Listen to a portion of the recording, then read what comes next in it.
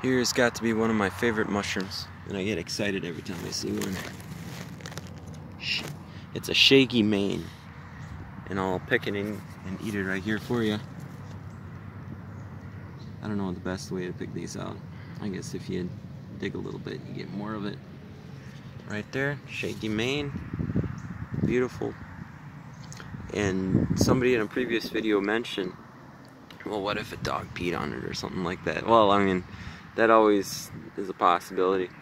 It smells good to me, so I don't believe so. And the dog wouldn't have too much chance. These pop up pretty fast, I think. Maybe a day or two. Which I could have let it go more. Too late now, I picked it.